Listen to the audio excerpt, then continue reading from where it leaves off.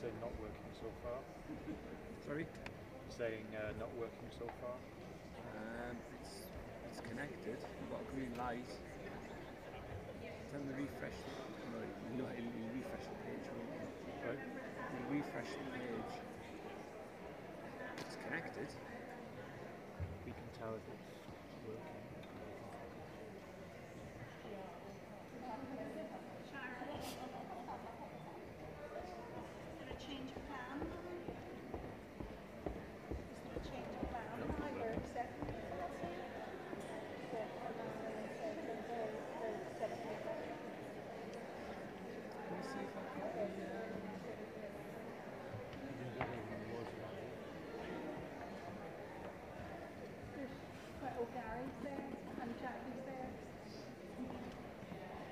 YouTube's live, so the YouTube's linked and working. I did it at the same time. I'm in Facebook Live with the key ending MD.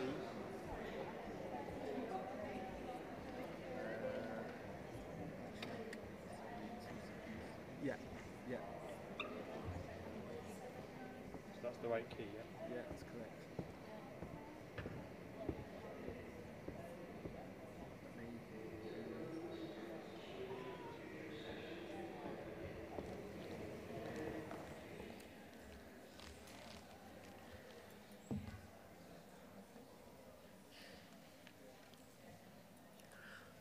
Okay, good morning. We seem quite spread out. So might I invite and encourage you to move in towards the middle, please? That way it might make us feel a little bit less daunted by being in the main auditorium. Elaine and I were saying, wouldn't it be nice to be in one of the smaller meeting rooms? Thank you. No. Thank you very much. Good morning. So this session is looking at change for the future. And I think I'll start by saying a big thank you to David Anderson, who is the Chief Executive of Amgueddfa Cymru, the National Museum of Wales. And it was actually David's idea to pull together this session which looks at future leadership of our sector, where our museums start from the premise that they're not neutral.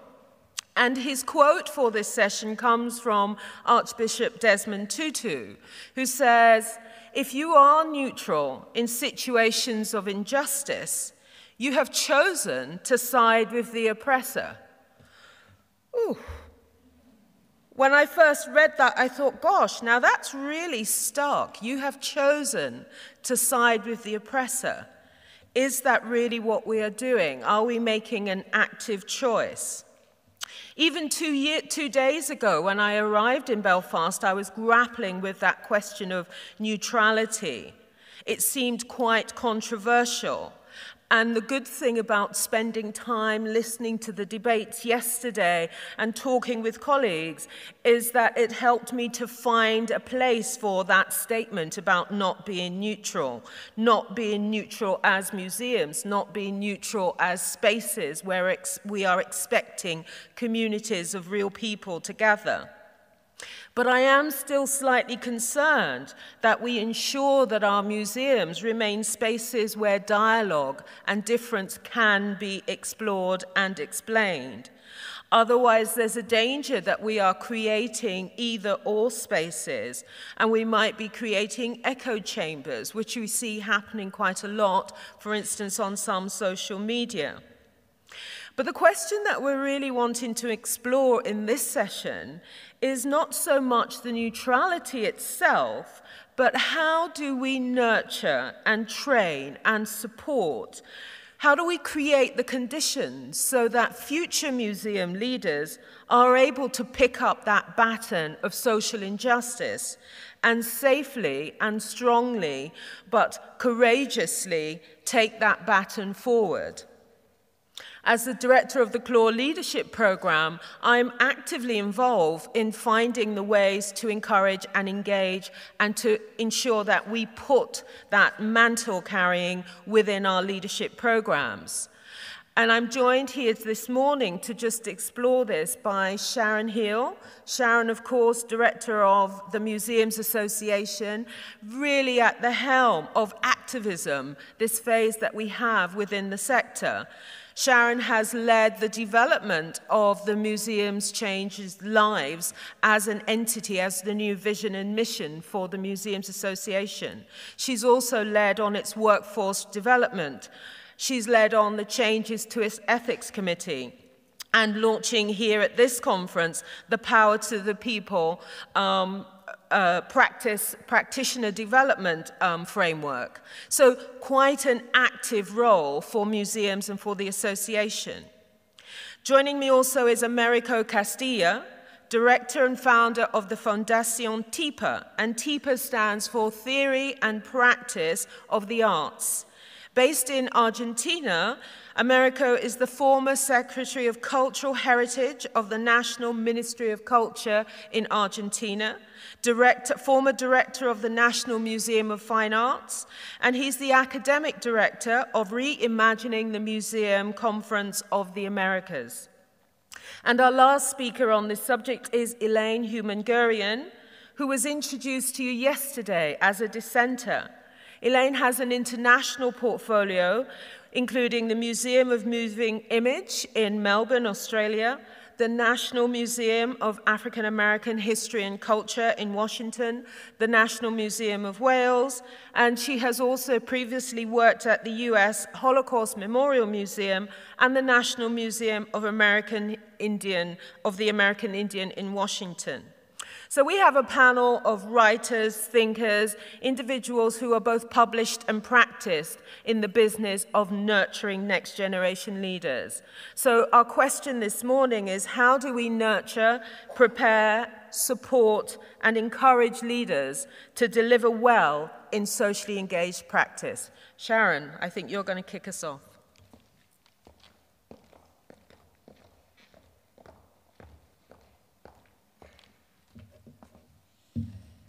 Thank you, Hilary, and thank you for the invitation to take part in today's session.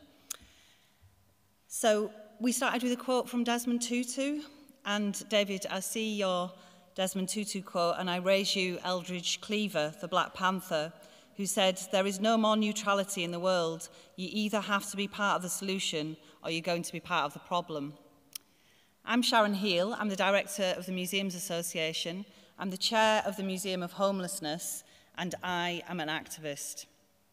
So we were asked to reflect critically on the challenges, and I think the only way to do that is to start with the context. So the good news for those of us that are in the UK is that austerity is over. That's what we were told in the budget statement by our government. Unfortunately, of course, the real picture is very different. The real picture on poverty in the UK doesn't come from our Chancellor, it comes from organisations such as the Child Poverty Action Group. And they say there are 4 million children living in poverty in the UK. If you find it difficult to visualise 4 million children living in poverty, think of a classroom. In a classroom of 30, 9 children are growing up in poverty. I was absolutely horrified to read that in the constituency in London that I live in Bethnal Green and Bow, 54% of children grow up in poverty. Over half the children in London, one of the wealthiest cities in the world, in that constituency, grow up in poverty. But austerity is over, according to the Chancellor. It's the same budget that was described by the Resolution Foundation as easing austerity most for people who least need it. So the wealthiest 10% are going to gain 14 times as much as the poorest 10% out of that budget. We know that here in Ireland and across the UK there's an increasing issue of homelessness. That despite the recovering economy in the Republic, people are slipping through the holes in a non-existent safety net. And we've heard the conversations about what's happening not just in the UK, but throughout Europe. There is a spectre haunting Europe, and it's of populism and the rise of the far right and intolerance and division in all of our communities. So that's the problem, this much we know. So what is the solution? I don't think this is the solution. So this is Jeff Bezos, who's the chief executive of Amazon, and he's one of the new breed of what has been described as philanthro-capitalists. I don't think they're going to bail us out. I don't think they can bail out the system, and I don't think they're going to bail out the cultural sector. He's pledged $2 billion for education and homelessness, but he gets to dictate how that money is spent, and he gets to dictate who is worthy. According to a report by the Swiss bank UBS, last year billionaires made more money than at any other point in human history. The world's 8 richest people have as much wealth as half of humanity. And I think what's striking in this is that the rich are actually spending less on charity and the poor are given a higher percentage of their income. So I don't think philanthropy is the answer, but we don't have to take it lying down. So this group is Sisters Uncut. They protested at the BAFTAs as part of the Me Too and Time's Up campaign against discrimination against women and cuts to services in domestic violence provision. The activists are everywhere, and while we don't have to take it lying down, sometimes lying down helps. But it's not always about the big actions. We've heard a lot at this conference about sometimes it's the small actions of activism that can really make a difference. I was really struck recently. I went to see a Celtic football game. Football's not my thing. It was a family thing that I did. And they have a group of women supporters who had a campaign and they launched an online petition to highlight period poverty and increase the visibility of women's issues in football. And that led to Celtic becoming the first club in the UK to provide free sanitary products at its stadium. I think that's an amazing example of activism, a small step having a massive impact. I think we need to draw inspiration from beyond our narrow borders. Young people are mobilising in America against gun ownership and in many countries against the far right and the situation that they find themselves in. Here in Ireland, we saw the results of the abortion referendum this year, and we can see from that change is possible. It's possible to make a difference. But again, it's sometimes about the small actions and the determined campaigners, such as Catherine Corliss, who campaigned to expose the role of the church in the Tuam scandal here in Ireland. You can achieve change. People have argued that events like Tuam are in the past and we can't judge them, but we must judge them. We must judge the past because it's the only way to learn from it. And where, if not in museums, can we make that judgment? I think sometimes in museums we default to collecting as a way of thinking about campaigning and contemporary society. And don't get me wrong, I think these objects should be in a museum, and there was a bit of a tussle between the Museum of London, I think, and I think the British Museum about who was going to get to collect them. But it's not just the objects, it's the people and the values and the stories and what we do with those objects that's really critical if we're going to make change. We heard from the directors in conversation this morning about the need for values, and that's what we've tried to become at the Museums Association, a values-led organisation. Our mission and vision are rooted in our values and the wider context that I've just described. I presume everybody knows our flagship campaign is Museums Change Lives, but that was an incredibly important step for us as an organisation, and it has to flow through everything that we do. We are a campaigning organisation, but it's not been a smooth or even journey. For every 2 steps forward, there's often a step backwards. I think our growth in members is an affirmation of the direction that we've taken, but there's been some battles and some challenges, and we've had to think hard about what we're doing and whether it's the appropriate thing for us to do. The campaign really has influenced everything that we do. I went on a leadership course a couple of years ago and was introduced to this idea of the policy screen. So what you should do is, if you're thinking about doing something new or innovative or taking a different direction, you should screen it against your existing policies. And we try to do that with our values. So I can easily get my head turned by sometimes funders saying, we really want you to do this, or it'd be great if you could work in that way. And I have to step back and discuss with staff and say, is that the right thing for us to do? Does it add up to our values? Does it add up to what we're trying to achieve as an organisation? Our values feed into our code of ethics. When we reviewed that a couple of years ago, we put public engagement and public benefit as the first principle of that code. And that was really critical because I know many of you work to the code on a daily basis, and we don't want the code just to be about keeping hold of collections. We want the code, our ethical commitment as workers in the sector, to be about sharing and hearing other people's stories about the collections we hold in trust. So the values are really important, but we also have to recognise, as the Museums Association, we're part of the establishment. We're one of the oldest associations in the world. So we've had to think consciously, how do we break out of that? How do we do things differently? And the Festival of Change has been one of those changes that we've made to the way that we work.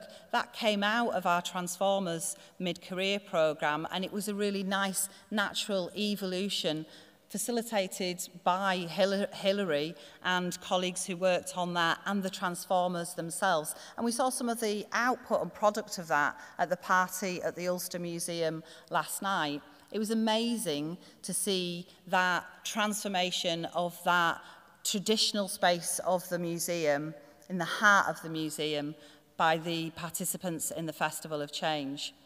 We know there's a problem in the workforce of the UK cultural sector and in the audiences. They don't represent the diversity of our communities from the point of view of class or ethnicity or disability. And we need to work on that. And people have acknowledged it. And we've said it for a long time. But we realised early on, from the point of view of the Museums Association, is we can't deliver any of our campaigns without people. We can't deliver any change without people. And we need a workforce that's going to take our campaigns and work with us and run with them. And some of that has come, as I said, from our mid-career scheme, Transformers. But I think the other really positive development in the sector, which I want the Museums Association to support and nurture, is this real burgeoning of networks that we've seen. So some of those networks have been represented at this conference, the Detox Network, but there's also LGBTQ networks, disability networks, the Space Invaders Women's Network, the Networks for Change that we've seen, Museums as Muck. And I think it's our job, as well as supporting the individuals, to support those networks, to not prescribe in any way how they operate or work, but just to support them, to hold their work and to showcase their work. And I think that's just as much a part of the professional development of the sector as any of our CPD schemes. The reality is, I think that lots of museums are eager for change and to take a more social justice approach to work, such as Glasgow Women's Library or the Museum of Homelessness or National Museums Wales. This type of work is not easy and it's not without challenge, but I think it is the work. I was really struck when we did the research interviews for Power to the People that several respondents said, we don't want to talk about participatory practice, we don't want to talk about social inclusion, we just want to talk about the work, because this is the work. And I think that's a nice approach to take. I think when museums take a stand, sometimes it can provoke hostility, and we need to be ready for that. Hilary McGrady spoke about that this morning. This image is from an exhibition at the National Art Gallery of the Bahamas, and the British Council distanced itself from this exhibition because it said it was too political. Ironically, the project was part of a series called Difficult Conversations. If you can't be political in a difficult conversation, I don't know when you can. And it was reflecting on the UK's involvement in the slave trade in the Caribbean. And the response from the community there was that they felt they'd been censored and that it caused damage to relations that were already strained by the Windrush scandal. Amanda Coulson, the gallery's director, said there was a general feeling of being silenced and exploited. So this work is not easy. It can be challenging. It will stretch us, but it's worth doing. And I think it's remembering that context and remembering the reasons why we do it and sticking to our values that can really make a difference in how we approach it. It's not just challenging, it can be hugely rewarding. I think we've heard the example of Birmingham Museums, and they were one of the winners at the Museums Change Lives Awards last night, opening itself up to local communities and decolonising its collections in brave and powerful work, led by some really brave and powerful people, getting that outside lens into the institution. I just finally wanted to finish with this slide, which is the cover of a book which is being published soon. It's significant, I think, that it's been published at this moment in time, so that says something about museums and activism. It's significant because it's uncovered a wealth of practice. But it's really interesting when you write a chapter for an academic book. I did the interviews for this 2 years ago, and it's still not been published, and practice has moved on. What's really significant is I interviewed 18 people, I think, who are working in the sector in the UK, and the majority of themselves refused to call themselves activists in those interviews 2 years ago. They were kind of the shy activists. They were saying, well, I'm not really an activist. I don't wave placards, and I don't go on demonstrations, and I don't really make real change. When I went back to most of those interviewees more recently, they're proudly calling themselves activists because they've been on that journey. And they've been on that journey with their networks, they've been on that journey with the Museums Association, they've been on that journey with their colleagues and their institutions, and they're making real change in the sector. So I think that together we can do that. Thank you.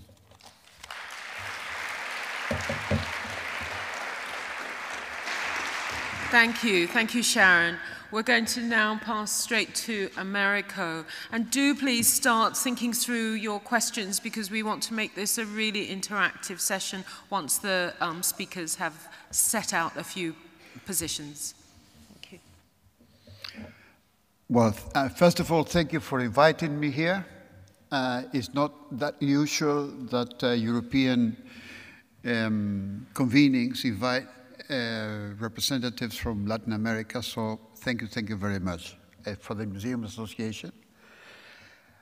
And I must say that Latin America is living moments of dramatic social urgencies. Exodus, the terrible word which has a very dramatic background, exodus, is the last and impossible resource of impoverished communities menaced by violence and corruption, while extreme right political revival hurries back to the stage, encouraged by fanatic harangues we thought buried by their own injustice.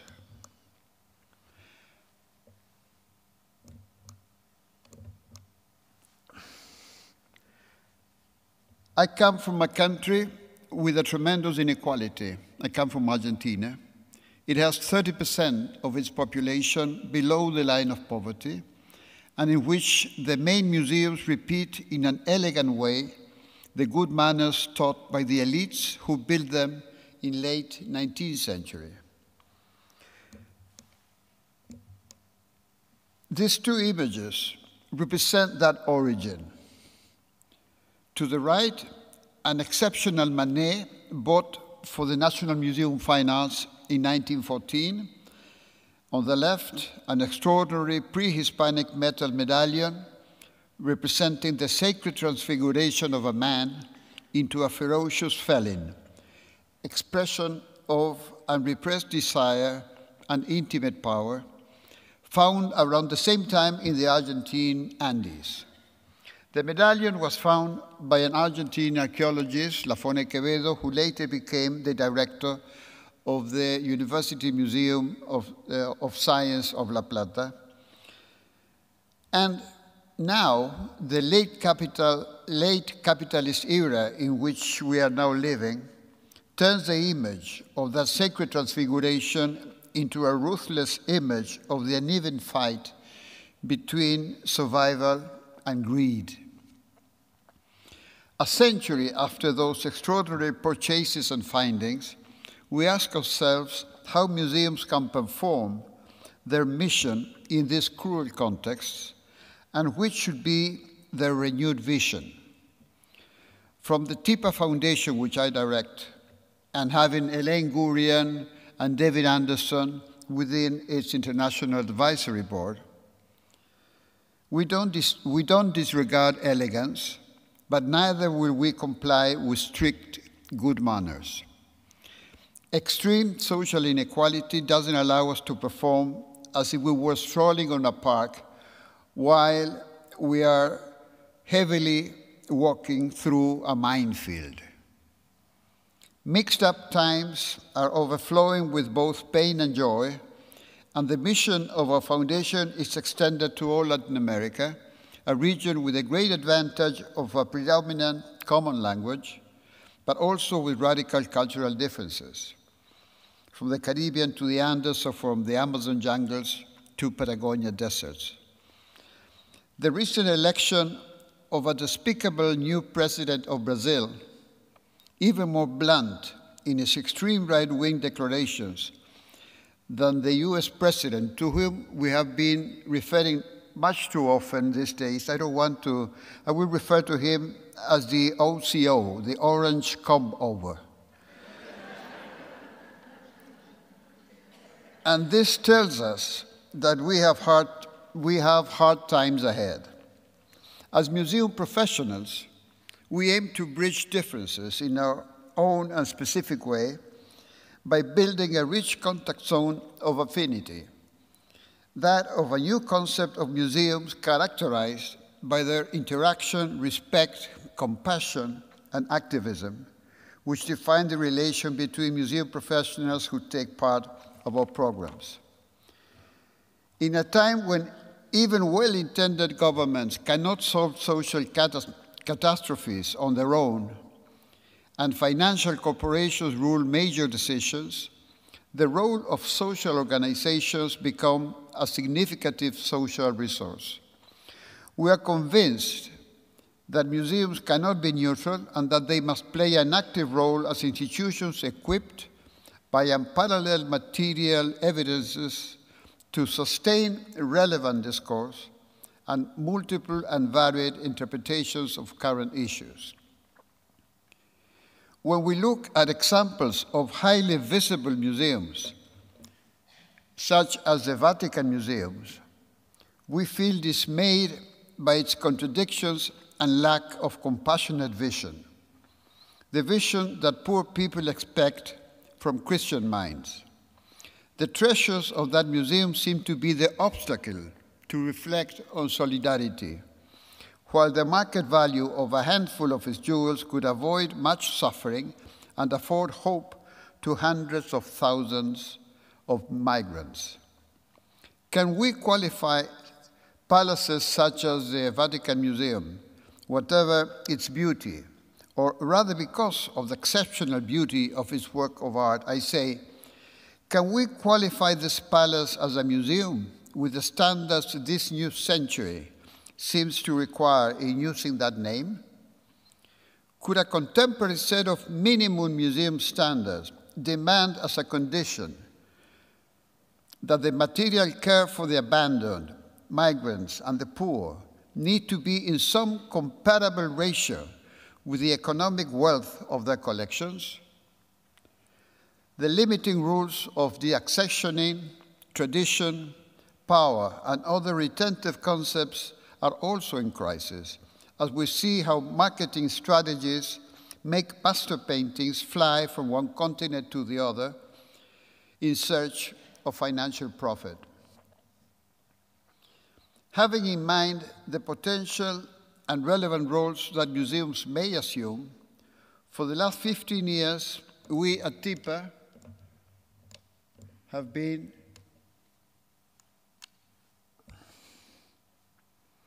training museum persons and building a network of affinities among them. Our main initiatives are the Lab of Museum Management, a one-semester program to which Latin American professionals from more than 10 countries are attending, and from which 25 new museum directors were already appointed in the region. The lab builds an opportunity for reflection on why we're doing what we do,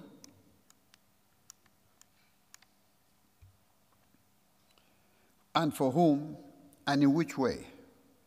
Thinkers and practitioners from Latin America and also from Europe and North America are invited as tutors to share their experiences with a selected cohort of 30 participants from all fields: science, history of art, museums. And our 4 graduated cohorts start to disseminate and apply a new concept for museums, which, in order to exist, need the community they serve much more than the people need the old-fashioned versions of the elegant museum. Another of our initiatives is the TyPA Observatory on Museums in Consonance with their social context, a 4-month program in which we lead 25 professionals to perform as amateur ethnographers at their locations in search of hard data on poverty, discrimination, environment, and education. Once they draw a map of their social context upon verified data, selected bibliography, focused lectures, and group discussions, we hold meetings between them and qualified social scientists in order to discuss their findings upon the light of current scientific research. Finally, we work together on the design of projects on which museums may perform within their specificity as social activists. We are particularly concerned with small-scale museums, unpretentious and numerous, that may be found in every town, gathered around things and findings that the dwellers themselves have sorted out as valuable testimonies of their existence. Most of them feel diminished in relation to large-scale museums, as the irrational mandate for the development and accumulation of capital were also to apply to them. We have made our mission to build locally rooted concepts of museums as socially purposeful organizations and identify a suitable language for expressing this role in the specific context of Latin America. Together with the School of Museum Studies at the University of Leicester, we are planning a joint venture of action research in order to propitiate a model of hyper-contextualized museums that may deal with local issues in a way that is of interest to that community and explore mechanisms that could help other museums to discover their social potential. We may say that small is becoming big, and that those museums shall be encouraged, knowing that, in their local scale, are better fit to accomplish their relevant and effective social mission. Going from small to the embracing, and in order to showcase inventive methodology, innovative ideas, and creative approaches for transformative change in museums, we organized, together with AAM, the American Alliance of Museums, a biennial convening, Reimagining the Museum Conference of the Americas. The first one was held in Buenos Aires in 2015 with great success, followed by the one at the city of Medellin, Colombia in 2017. The innovation of formats, the promotion of close and participatory relations among the delegates, and a positive, joyful, and transformative spirit make these encounters unique. Currently, we are working for the next edition, which will take place in Oaxaca, Mexico, on November 20 to the 22nd, 2019.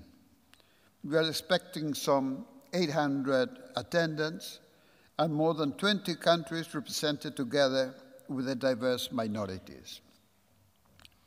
A final question remains. Why are we here? What do Latin Americans expect from this conference? What do we have in common? We find it important to reduce the distance between our scenarios. The more I know about Northern Ireland, Wales, and Scotland, the more proximate I feel with your people. We should build an intellectual and political strategy without erasing our problems, our conflicts, and the different forms of domination.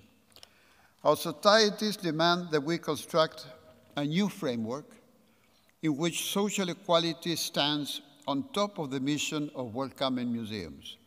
We must choose the experience of individuals instead of the political theologies that call upon action but prevent us from acting. Let us stay with the trouble and work within it.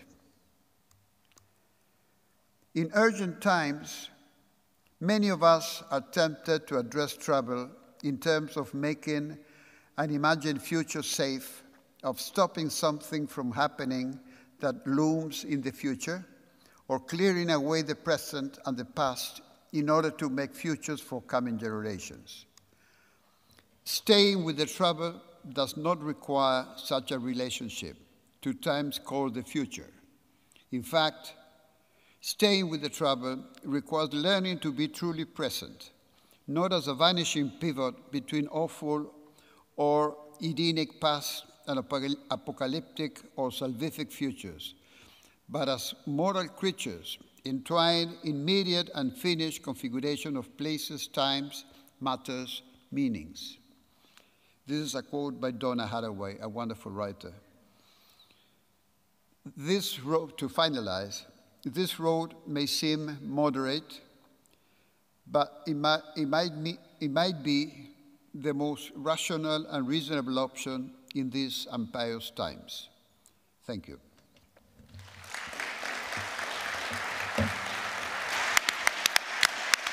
Thank you. Thank you very much, Americo. Okay, our final speaker is Elaine. Elaine, your thoughts, please. I'm sitting here because I have papers all over. It is my honor to be here. It's my honor to be in the place which decided that museums change lives was an appropriate association moment, and I wish that for all. But what I've taken as my brief is much smaller and more consistent with the work I do. I'm going to think of all of you as my mentees. In fact, some of you really are. I'm going to try and talk about what it means to be a rising leader and what help I can, I hope, give you in that regard. And in the more humble sense, I'm going to try and privilege the notion that all affiliations that you create for yourself are really sustaining, and that they should not be thought of as side work, but in fact they are essential to hold you together, because it's very lonely to be a leader, and it is especially lonely to be an activist leader. And that loneliness needs to be mitigated in ways that you can control. And the list is known to all of you. You should have intellectual company. And I wander about saying, will you read my paper? Will you talk to me about these ideas? Do you think this is okay? You should have mentors. And by mentors, I mean a very quite formal relationship where the mentee asks and the mentor says yes. And you should choose somebody to be a mentor who is somebody aspirational for you, but not so far away from you that they also aren't going to relive the experience with you and have recent experience. You should have a coach. That doesn't mean formal coach necessarily, but it does mean somebody you can knock around with about who is more experienced than you. That could be your mentor, but it could be a paid official, and your institution could help you with that if they're willing to do that. One should understand that when one goes to a program like that, and it's my honor to teach in the programs in Argentina, that the most important thing is not access to the teacher, but the cohort. The cohort is your real stabilizing influence, and in all these committees that Sharon talked about, those are cohorts and they need to be dealt with great care. I like to say that I know or knew almost every radical museum person, and that's because we were all young together. There are not so many of us, and we all stayed in touch. Now, that's no longer true, but it can be true for you. You should network with seriousness. You should reach out to those who you admire. If you read things that you like, you can write to them. I'm always pleased when people write to me and say, will you look at this quote? Will you look at something? People I don't know, people who are much younger than I am and from far away. But the internet makes it possible to do that, and the worst that can happen to you is that they'll say no. But you should start with your friends and family. And so I'll tell you a story.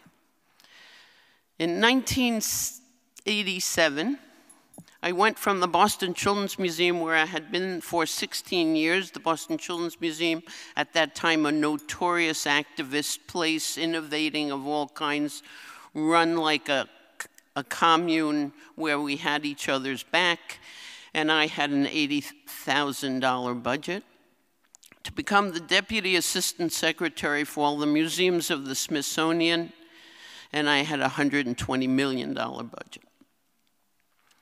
And the Smithsonian was mean, and I was unprepared. And I missed my friends, and I didn't know what to do. Now, I was supposed to be really pleased because it was a very prestigious role, and it really does look very good on my resume. But it had no heart in it.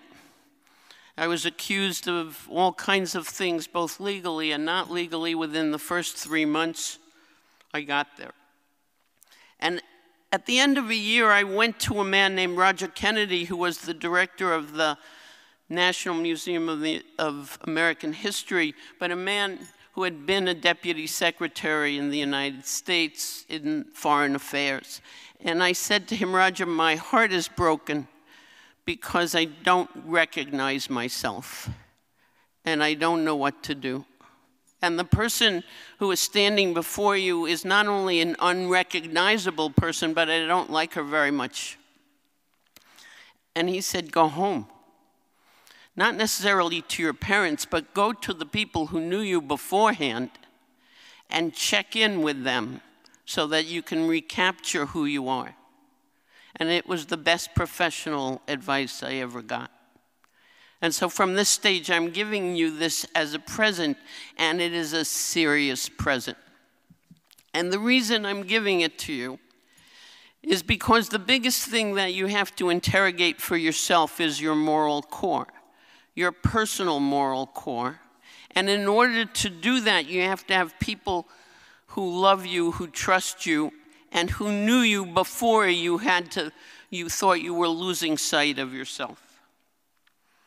Because if museums are going to model good ethics, it follows that the director's conscious access to and application of their personal ethics is key.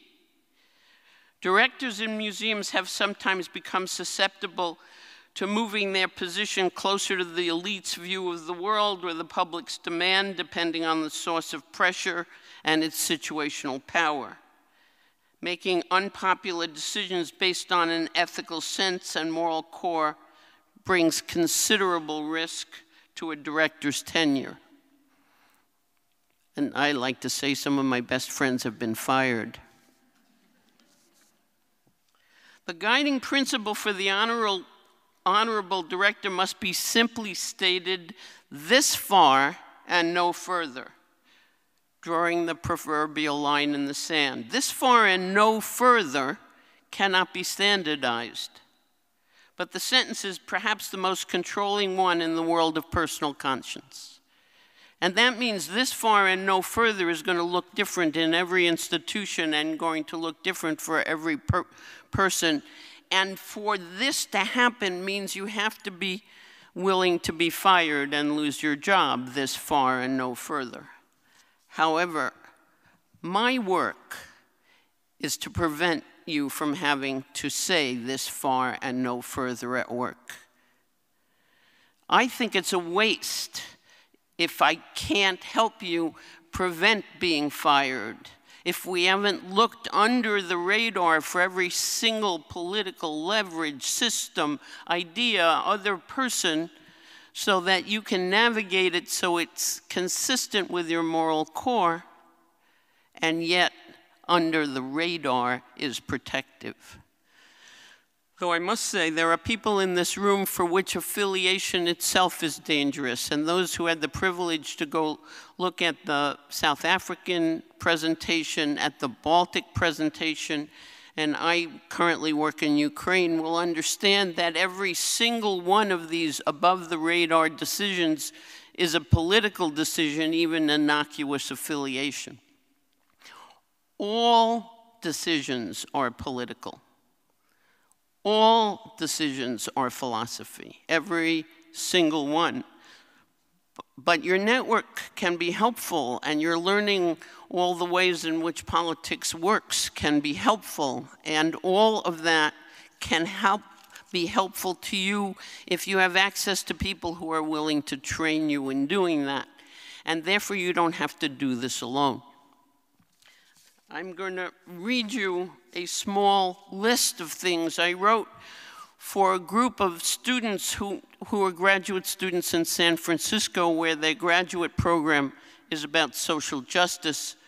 And they had pooled their money, and they could invite one person, and I was honored to be the person they had chose to invite directly, not through the school itself. So I wrote them this as if I was their grandmother, and I'm happy to give you the list.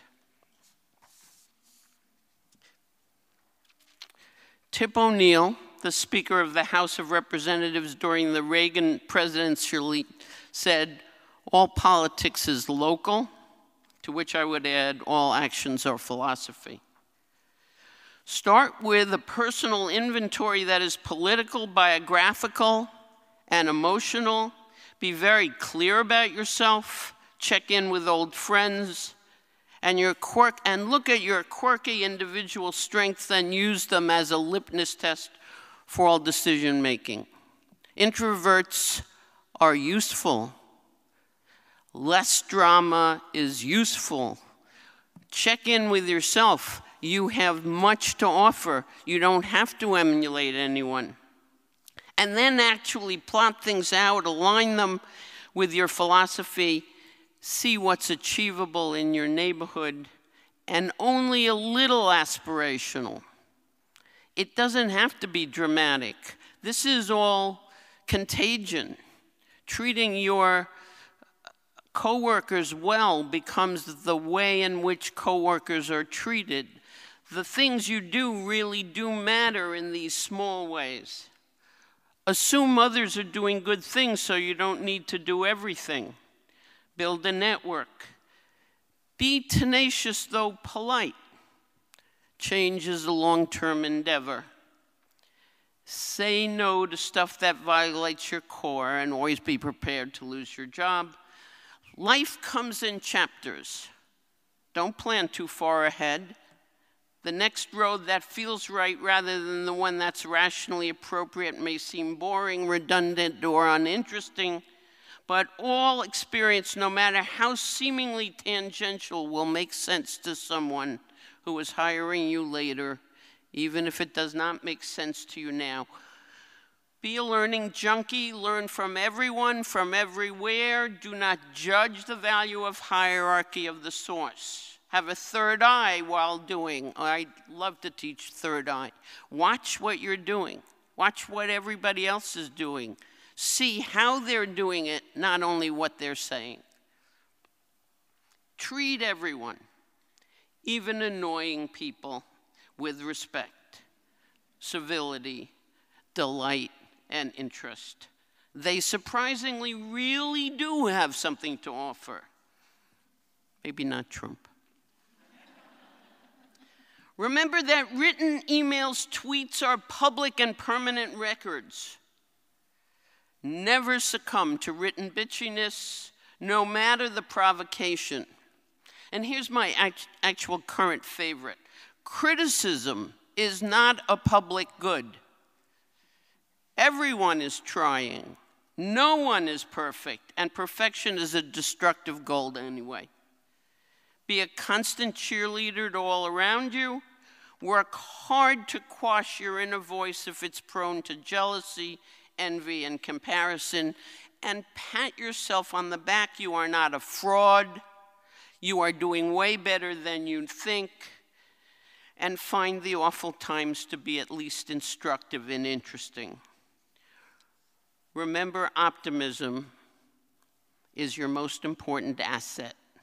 So have a good time whenever possible. Thank you.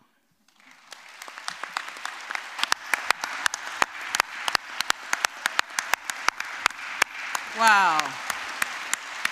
What a fantastic list. I definitely am going to hold on to that one myself.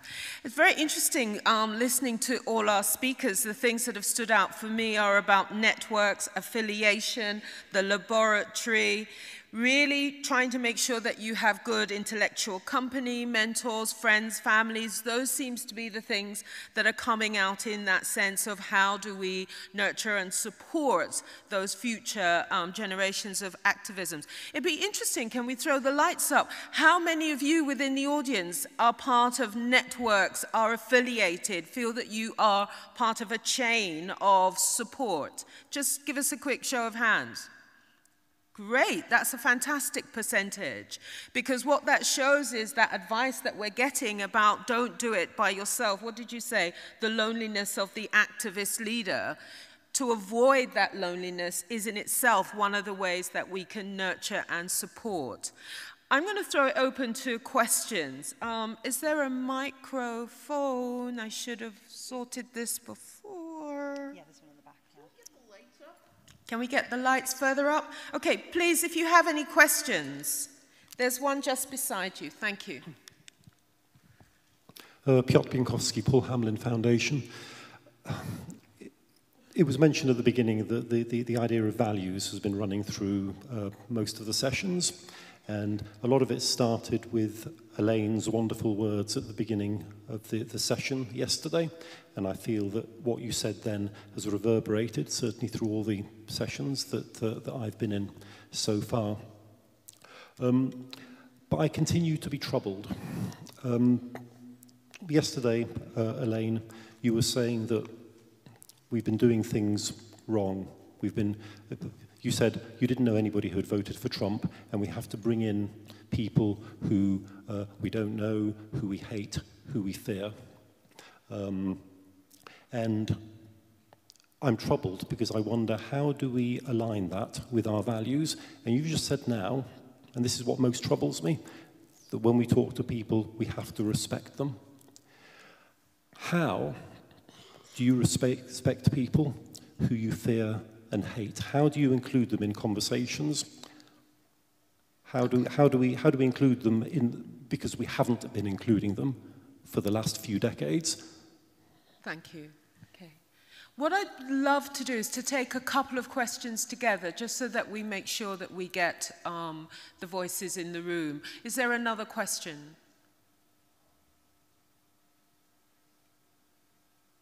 I can't see a hand.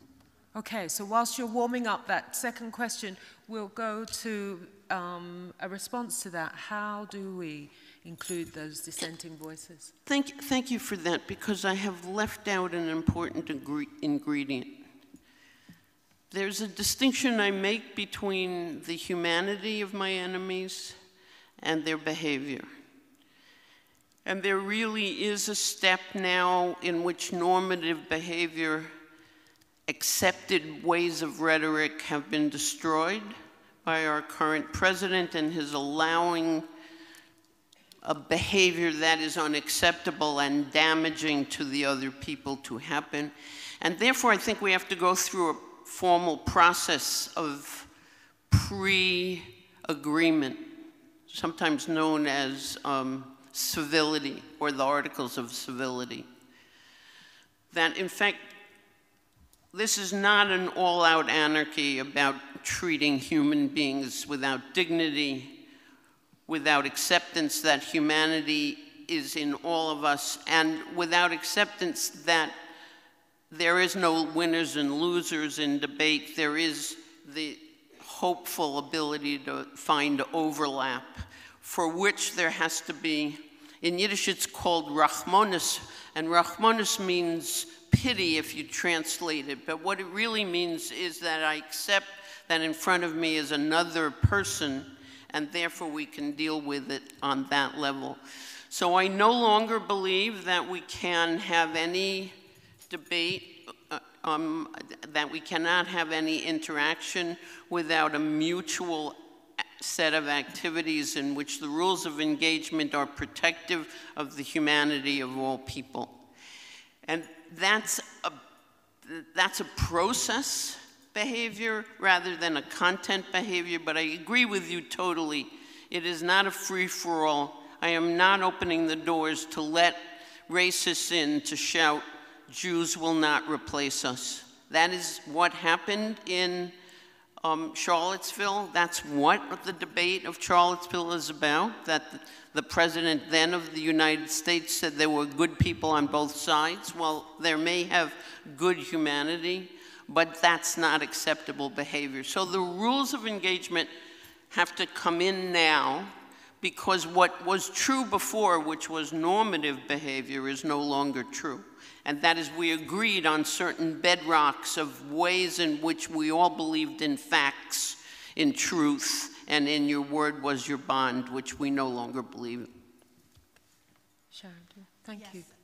I think I would agree that that might be an occasion on which we draw that line in the sand and say this far and no further, and there was definitely discussion about that at the directors in conversation this morning, in saying that, you know, we do take a stand sometimes and we do own the space. So I think in that example you could. But I was really, really struck when we had the referendum on the EU a couple of years ago now.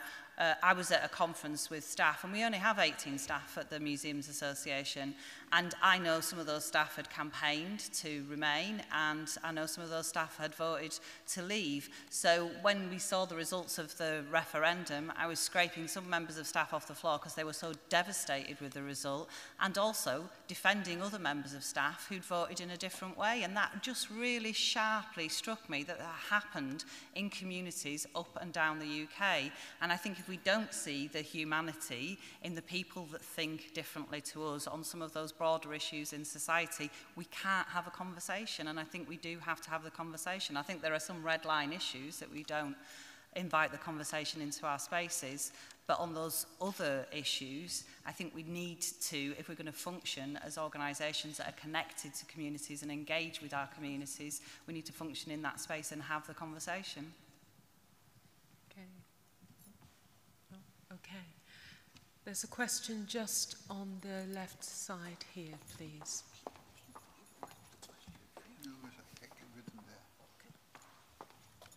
If you'd put your hand up again, then thank you, she'll find you. Thank you. I asked this question, or I make this comment to somebody who was nearly in tears at the end of the last presentation, just because of the sincerity and sort of a way of living that I was getting from that. But I also asked this question as somebody who was born in the UK to Irish parents. I was brought back when I was 11. I was brought up during the Troubles, where I went to Northern Ireland perhaps twice before I was 50-something. Because I lived in Canada for about 15 years of my life. I left at the end of the 80s.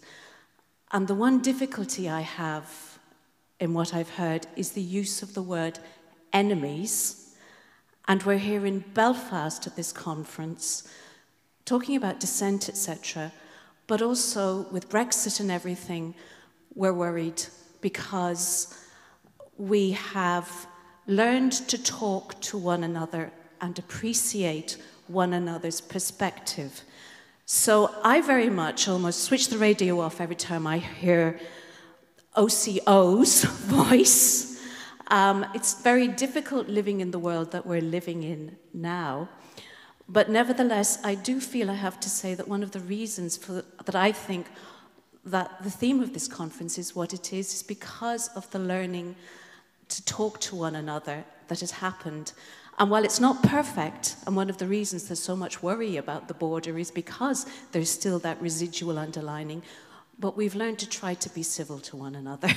So that's why I just found that word enemy very difficult, because people were sworn enemies. And one of the presentations that happened yesterday was talking about sort of the decade of commemorations, and we in the South and the North are coming up to the more difficult ones, especially in the South, where we had a civil war where brother fought against brother. So that's just the comment I'm making. Okay.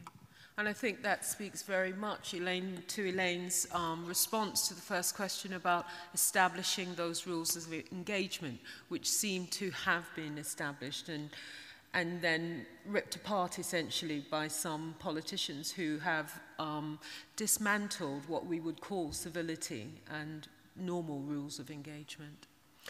We're just running out of time, so I'm just going to ask each of the panel for, amongst all of the things that we can do, amongst all of the cohorts, the networks, the mentors, etc., what is your one tip to ensure that you can stay the course whilst you are leading with your values in socially engaged practice? Sharon, I'm going to be naughty and come to you first. I would say find allies. Find good, strong allies and go back to them. It's a bit like going back to your family and friends. Find the people who you know will support you and make them into a network. Well, I would take on from small steps that we heard. I mean, not to think on ideal results of our strategies, but don't give up. Make small steps from your own desk. You don't need to be in the battlefield. And when there are cases such as the ones that Elaine mentioned, in which it's very hard to think on talking and carrying on a conversation with a predator, like the ones is happening now in Brazil, I don't know how to react when someone says that women are inferior, that black people are no good. I mean, how can you start a conversation with such a person who's the head of state of a wonderful country? I don't yet know. I think it is already very, very bad and difficult to start it. But I think one has to take small steps, do alliances with those who can think differently. And little by little, I have immense hope and optimism, as Elaine mentions, as to being able to take out that joy which we would never have to resign. Like yourself. You're good people. Look in the mirror and say, you know, I can do that. Here's what I need. But at the same time, always interrogate yourself. It's never fixed. There's always stuff to learn. Okay. So, on that we close. Find allies, take small steps, look in the mirror, and like yourself. Thank you very much to our panel this morning. Thank you.